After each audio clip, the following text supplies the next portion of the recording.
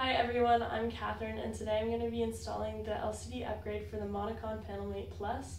I already have the CRT and board already disassembled, so basically you just have to take everything out but no cutting wires, and I'll explain what you can and can't take out from there.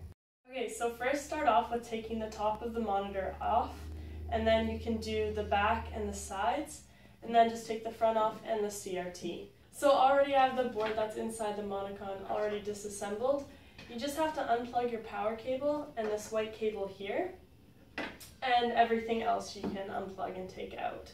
Alright, so now we're going to install this LCD kit. It's the ML121QT-PMC2S, and it's just going to go where the CRT originally was, and you can use the same nuts to bolt it back on.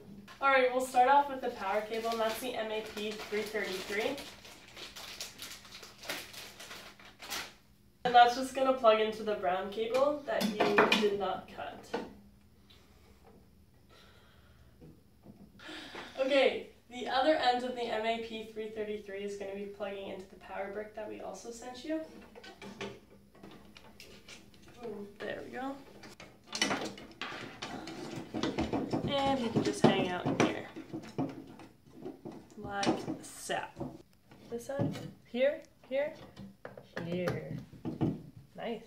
Next step, we're going to be installing the video cable. So you can take the MAV526, this end, this, in here, slide him through here.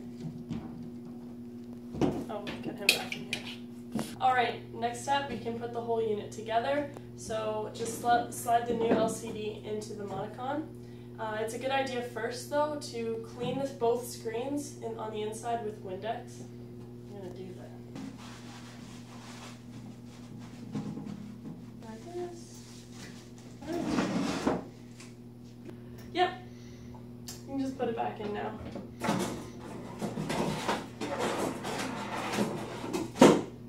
And you can apply the bottom 4 screws. Here, there, there, and there.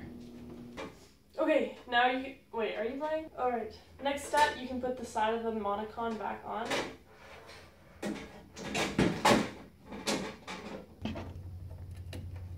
There we go. You can also get rid of the old power cable that was attached to the backboard here. Alright, so that's all for the installation of the Modicon Panelmate Plus. If you have any questions, please call us at 519-725-2222. Bye!